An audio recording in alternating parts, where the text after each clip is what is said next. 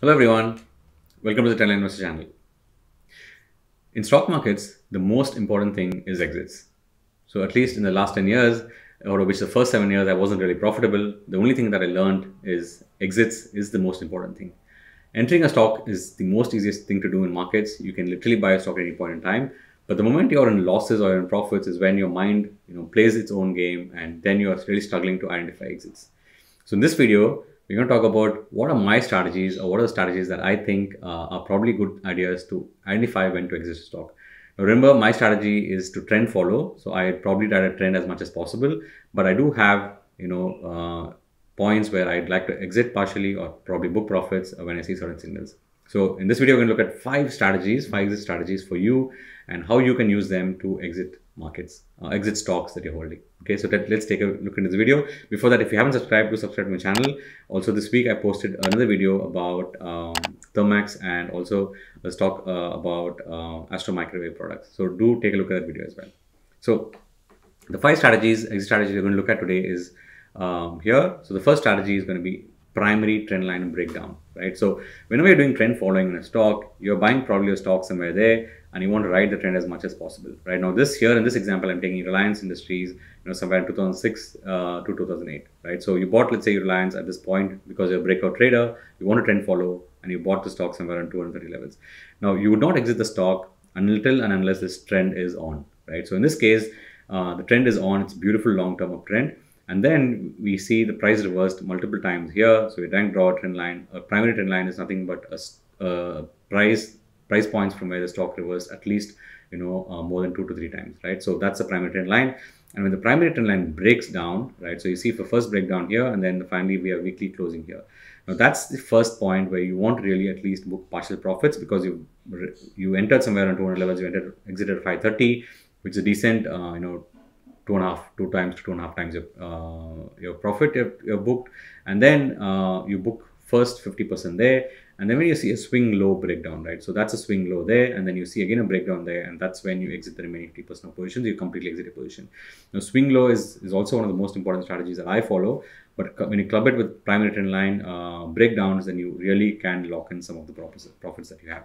So exit 50% when trend line with 3 or more touch points breakdown, and exit remaining when swing low breaks. Now also I have this blog where I've written this in detail, so do check that blog out as well. The link would be in the description. So that's the first strategy. The second strategy that I want to talk about today is when a stock rallies a lot. Right now here I'm looking at Aarti Drugs, which happened to rally a lot back in 2020, 2021 during the bull market that we had. And a lot of people are wondering when to exit stock. Some people exited stock very prematurely. Some people are holding on to losses after entering at high points.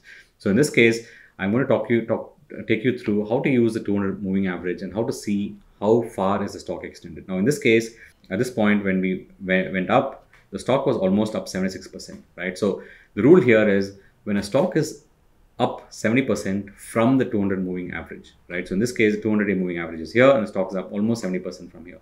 At this point, probably you want to book, 50% of your portfolio positions, or it's time to trail your stop loss very aggressively, right? So that's the first point. And then you see the stock also is up to 190% here. At this point, the stock is really, really overextended. And then when you see the stock coming down, probably you want to book, when you see candles like this, you want to book some of your positions here as well. But remember, when a stock is rallying really fast, you also don't want to book everything because you might miss on some really big gains. So it's always prudent to book half of your positions or 25% of your positions. And again, the stock here was up almost to 91%. And here also the stock was up 148%, right? So whenever the stock is up 70% or more than 70% or more than 100%, you can define your own ranges. Try to book at least half your positions and trail the remaining with a swing low, as a rule, so that you can make much of that profit that you have in the stock. So the third rule that we're going to take a look at is, something around the moving averages. But before that, I want you to also see this video that I did on how to do trend following, because entry is also very important and entries with low risk is very important. So if you haven't watched this video, how to do trend following to ride massive gains, do check it out. And do let me know in the comments of what you think when you club both the trend following and the exit strategies. How do you feel? Are you really comfortable with a trading strategy? If not, these would definitely help you. Okay, so the third strategy is around the moving averages, as I said. So whenever you have a stock moving really fast or moving really up, stocks usually which are in very strong uptrends really move fast, and they do not break the 20 moving average or 50 moving average. But once they break the 20-day moving average, 50-day moving average, it's probably time to take some of your positions out and exit the stock and move on to some other stocks here. Now in this case, when the stock kind of breaks the 20-day moving average, you can book probably half of positions, and when it breaks the 50-day moving average, then you exit the entire position that you have. So here, if you see we had a first breakdown here, and that's the point where you want to exit all your positions when the stock breaks the 50-day moving average. Right? When it breaks the 20-day moving average, probably book half, but do not exit completely. And when it breaks the 50-day moving average, exit it completely. Probably that's the beginning of a long-term downtrend, right, in a stock. Now remember, these are stocks.